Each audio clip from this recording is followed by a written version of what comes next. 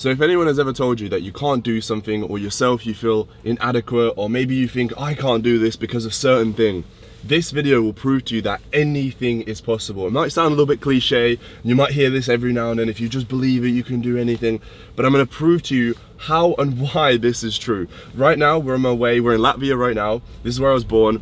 Right now, we're driving to my old house that I was growing up in between the ages of 1 to 10 years old. I'm just gonna show you guys the conditions and how I grew up and where I am right now. If I can do it, I promise you, you can do it as well. I have no extra guidance, I've never had a mentor, I've never had money, I don't have an older brother, a dad, none of this, somebody who could just guide me and teach me, etc. I moved to the UK when I was 10 years old. I couldn't speak English, do you understand? And I'm gonna show you the conditions that I grew up in. So we're going right now, I'm gonna cut right now to the house once we get there, and I'll give you guys a bit more context about how I grew up and actually where I am now, and how and why you can do exactly the same thing and anything that you want in this life. So guys, we've just gone ahead and got to my auntie's house, who's got the keys to my old dad's house. We're gonna drive now. My auntie lives about 5 minutes away from where I used to live, my dad's house. Sorry, it's a bit bumpy here. We're in the middle of like actually nowhere. So yeah, I've got the keys now. We're driving to the old house now. We're gonna go ahead and open it, show you guys around, and I'm just gonna talk to you guys what it was like growing up here. I mean, I was only a child, so like I said, I grew up here until the age of 10, so there's only so much that I, one, can remember, and two, like, understood as a child, because now that I'm older, I obviously understand for what it is. But when you're a kid, it was amazing. It was amazing living here, you know? This is in the middle of nowhere. I was saying this to the cameraman, there is only one shop in this entire village or town, if you want to call it, and there's maybe 1,000 people, I think. Like, not a lot. So yeah, grew up just kind of exploring the place by myself, adventuring as a little kid, and it was great. However, the older I got, so like more the 8, the 9, the 10 years of age, the more I started to understand, oh okay, so my family can't afford certain things, right? So, you know, when you're a kid and you're going to school and you might not have those pair of trainers, or you might not have that cool backpack that all the other kids have, that's when you start to realize a little bit like, oh wait, why can't I have these things? And that's when I started to slowly but surely started to understand it. But obviously when you're a kid, overall money doesn't really matter, nor do you even understand what it is, right? But anyway, the point of this video, and as I'm going to be talking to you guys through whilst we get there, or once we get there, is that anything is possible. Because on paper, statistically, should I or could I have done what I've done? On paper, if you're just looking at the base facts, so he's from Eastern Europe, can't speak English, has no education, no degrees, no like A stars and all this stuff, no funding, no investor, no mentor. Could he create what he has created? On paper, technically no. The statistics were pretty low, right? The odds are against me, but anything's possible, and I want to talk to you guys through exactly how you're able to do it, okay? So yeah, let's just go to the house now, and I'm going to show you guys what it was like. Okay, so we're here. I don't know what you guys are expecting, but this is it. This is the little house that I grew up in. Like I said, from the age of 1 to 10 years old. Not too much to say. So this little area around here, there was myself, my dad, my mum, and 2 other people that were living in this side of the house as well. And then here was a different person that lived there. We had a few farm animals. We had like cows and chickens that were living there. This, what you're looking at there, so this was built after I moved out. So I think when I was the age of maybe like 14, when I was living in the UK, my dad built that entire thing himself. It's like a sauna in Latvia. It's like a very big thing to have a sauna. Like everybody has saunas and everybody does it. Anybody from Eastern Europe, I think, will know. But he built that after I think maybe 5 years after I had moved out. So that wasn't there. Let's show them a little round before we go inside. Actually, this is like massive throwback, right? So yeah, I mean, it looks completely different to obviously how it was when I was living here. That's oh, also, this is one more thing. This is an actual well. Again, I know to most people in like Eastern Europe, this is very normal, but I know a lot of my viewers are like from the UK or the States. Some of the podcasts and some videos I've mentioned that, like, you know, would wake up, or my parents would have to go get the water from the well, etc. This is it. Let's see if it's working. Yeah. Pretty funny. So you literally just, you chuck the bucket in, grab the water, pull it with the string out, and then you have fresh water. Yeah.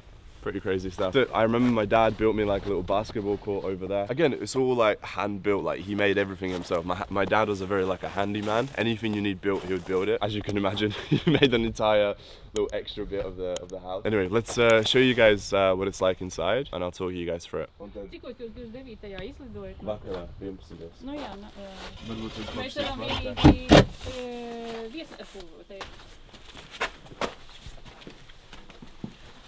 Oh wait.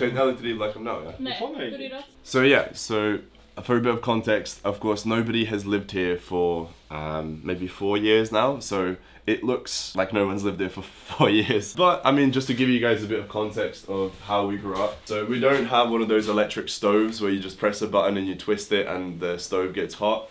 We literally just put wood in here, spark it up, and then you'd heat it up, and then this is where you would cook your food. The lovely kitchen. We used to have a fridge here, that's gone now. This was the bathroom. And again, like it's not a case where you can just kind of turn a tap on and hot water comes out. We'd have to obviously just take it from the well, boil it. Again, like all of these things might be normal to some people, but I think to a lot of people it's pretty crazy. So again, we didn't necessarily have like radiators that you can just press a button and just heat up the whole house. So we just had fireplaces. There was one there. So my parents' bed was here. Well, it was actually a sofa. It was one of those sofas where you can convert it into a bed. That was where the sofa was. So my parents would sleep there, both my mum and my dad. Yeah, I mean, this is, I guess, storage, if you want to call it that. And then this was my bedroom. So there's a bit more lighting here. So yeah, so this was it. This was my bedroom. This is where I grew up. So this was obviously my bed, and there was actually, oh no, it's still here, yeah. So this was my little desk. Matter of fact, let's see. I bet you there's, yeah, come here, show him this. I don't know what this is gonna be, but here is my name on it. No, it's just like a little folder. So I remember so vividly, I would just sit here and I would just draw. I would just draw for hours because I had nothing else to do. Let's see, is there anything in here? Yeah, look. No, this is exactly what I'm talking about. I draw like graffiti and shit. Yeah. I don't know what I was writing, but sure. What else? Yeah. Yeah.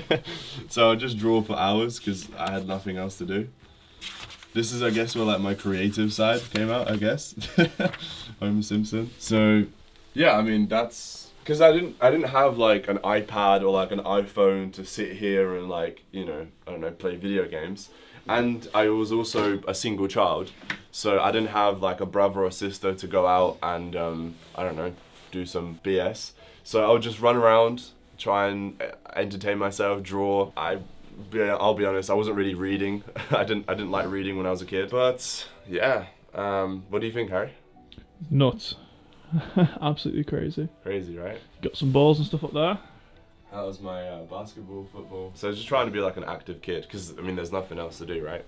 So, I mean, look guys, you guys can probably start to get a bit of an idea of just the context and how I grew up. So this is exactly what I mean. When people give me excuses, or when people say, oh, I can't do this because of X thing. Or when people comment on TikTok saying daddy's money.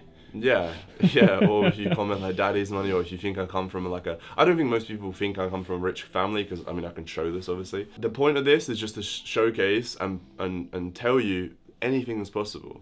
Do you really think like if a random person looks at a random kid here when he's 10 years of age, living like this, right, can't speak English, has no money, etc., no education, etc., do you think, oh yeah, that kid will probably start a successful online business and help hundreds, if not thousands of people around the world make more money, educate them, be a positive force for the future? No, probably not. I mean, what are the odds of that?